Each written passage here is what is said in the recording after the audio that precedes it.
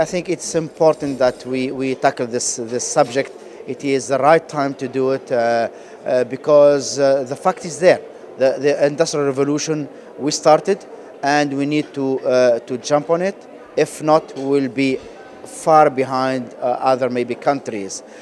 We need to prepare ourselves, we need to prepare our people, our institutions, okay, in terms of infrastructure, in terms of culture. We need to change the culture, okay, and also we need to train people, okay, to educate people, to take this new revolution into evolution also.